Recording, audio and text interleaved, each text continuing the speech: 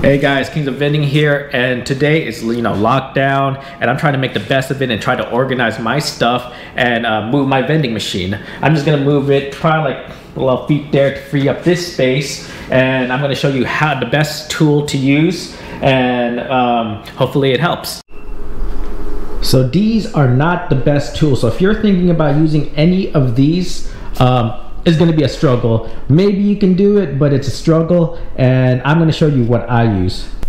So the best way to move a vending machine is a pallet jack, but not just any pallet jack. I like to use this mini one. It's a Strongway mini pallet jack. I got that from Northern Tools. What's this called? I bought it for like, I don't know, $250. Well, it's in the range of $199 to $250, depending on if they have any sales. What killed you is the shipping. I think I paid about $160 on the shipping, and I'll show you guys the dimensions on this jack. So the width of it is about 15 inches, and the length looks like around 31 and a half. Yeah, so it's much smaller than a regular pallet jack. So what I like about this pallet jack, like I said, is because it's mini, it's lightweight. And I do bring this around when I do have to do some services, like I have to get access to the compressor, which is in the back sometimes, or you need access to it in the back. So I'm gonna show you how I put it in my cargo van. And yes, cargo van's a must-have. Well, when I go restock, oh my god, it gives me a lot of room. I don't have to think about people stealing my stuff. And to be honest, it looks professional.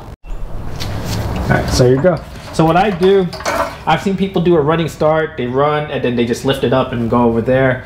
I haven't gotten the hang of it. Every time I run and do it, it swivels. So what I just do is I take the front and I will guide it in, and I hold the handle and I just lift it up. And then I just push it through.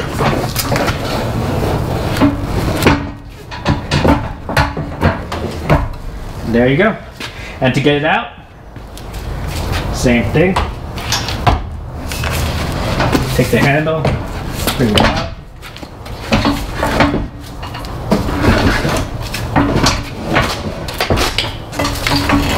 And then from here, let it drop. And then I guide it.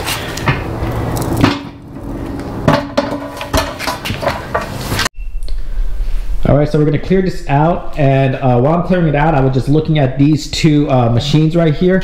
If you do your own vending machine repairs, I'm talking about soda machines, these are a must-have, because if you have a Freon leak and you're like complaining like, man, my machine's not getting cold, these are the machines you need to get. One's a recovery machine and one's a vacuum pump, and this is to take that Freon out and then replace it with one R134A.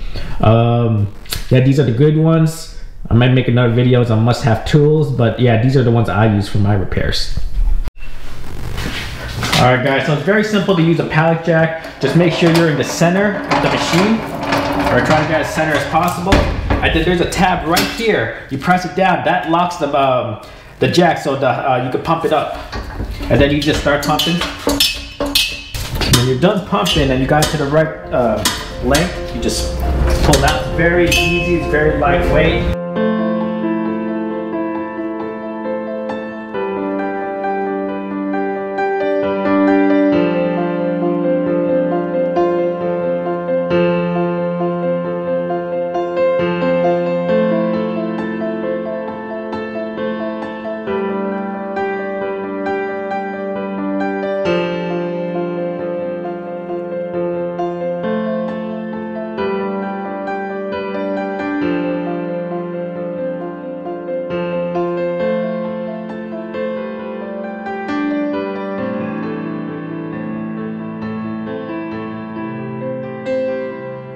So now, once you have it in position and where you want it, you're just gonna straighten it out a little bit.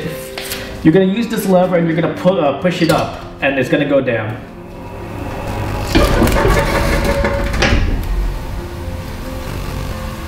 And there you go. So yeah, So this is it. It's finished. I strongly recommend this. I'll put a link in the bottom of where to get it. I guess, again, it was the Northern Tools. A great investment. If you guys like this, please subscribe, and I'll try to put out more videos of maybe, I don't know, tools that you need for the business or must have. Like I said, to me, this is a must have if you're moving a lot of machines.